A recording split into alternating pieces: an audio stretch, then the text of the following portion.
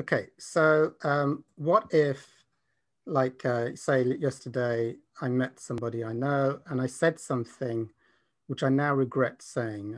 Actually, I think I shouldn't have said that. Maybe I sounded silly, or maybe it was taken in a way that was, uh, maybe it was taken in a way that wasn't quite what I wanted.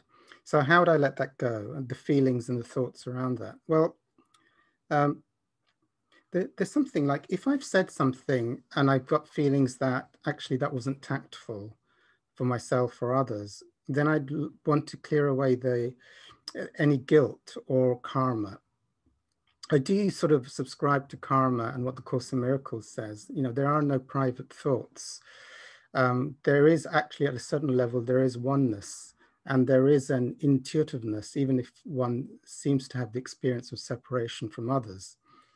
So if I come in and say, look, I don't like you, or I don't like people who are this political party, or whatever it is, and then I realize I shouldn't, maybe it wasn't the most tactful thing to say in the situation, then you know, it's sometimes with me, it's due to probably I've said something that wasn't the most loving, or sometimes I just need to keep my mouth shut.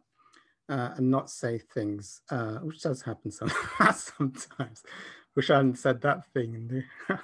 But so I do something if it's like that, because often it's like, well, if there's others involved and I've said something and then there's a regret that I said something, then apart from doing the 12-step thing, which was to say, look, hey, I said this thing, and make amends. Look, I'm sorry, that wasn't very tactful of me that I did say that thing yesterday. Apart from doing that, I do also do something else, which is to energetically clear what I think needs to be clear between myself and others.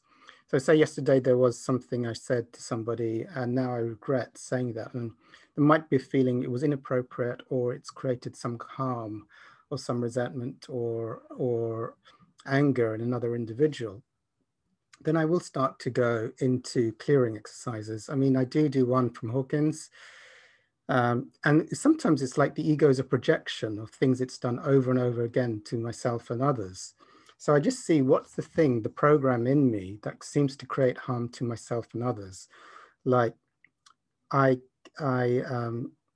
pray for forgiveness for the one in me who has said harmful things to myself and others in inappropriate situations in this lifetime and past lifetimes, just to clear a theme, if it seems to be a thing that happens from time to time, or a pattern. And what it's doing is clearing my collective harms to myself and others, so to allow the experience of grace. Also, I mean, it's just a simple thing, which is very, I mean, it sounds obviously simple, but if I feel like, let's say I said something and I wish I hadn't said something, and I feel that another person shouldn't have heard something that I've said, or it's had an effect on another person, and then I will sometimes just try and clear it. What's a good, I mean, let me try and explain what I'm doing, because actually Dr. Hugh Len is a great example of this. So Dr. Hugh Len, whether, I mean, some may believe in this, but he was a guy, I would call him a mystic who transcends data. And so there's a prison full of criminals, and he was just given the files of what they had done. He didn't go meet them. And he just looked at the files. Okay, this is an axe murderer. This person ran over his kids. Okay, and then he forgave.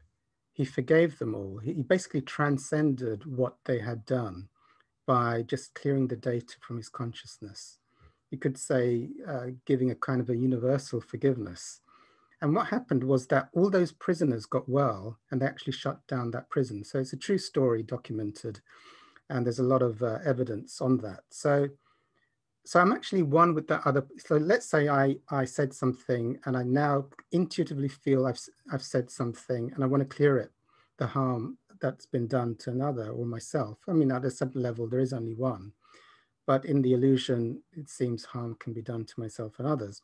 So I'll just pray for them, or I'll do I mean, some people talk about the Ho'oponopono prayer, you know, please forgive me, I'm sorry, thank you. But you could do the God is the love in which I forgive myself and that other person, or God is the love in which, if it's just me, God is the love in which I forgive myself for having said something embarrassing yesterday. Or I like the canceling beliefs. I cancel my guilt that I said something yesterday that I shouldn't have said. I'm an infinite being subject only to what I hold in mind. I cancel any harm that I might have done in Joe blogs. I'm an infinite being subject only to what I hold in mind. So what I'm doing is I'm deleting that thought within the collective consciousness in myself and others. And it's like, and I trust that there's a universal connectiveness between myself and others. So once it's dissolved, the thoughts that bind me, you could say karmic contract or a spiritual assignment with another individual, then myself and the other is let free from a lesson that needs to be learned collectively. That sounds a bit incoherent, maybe. I hope people get the gist of what I'm trying to say there. Other things you can do, well, if there's thoughts coming up and there's guilt coming up, what's witnessing the thoughts that I said something inappropriate? What's witnessing the guilt? Is the witnesser or the observer of the thoughts and the guilt feeling guilty or in thinking around the situation? Another way to clear it.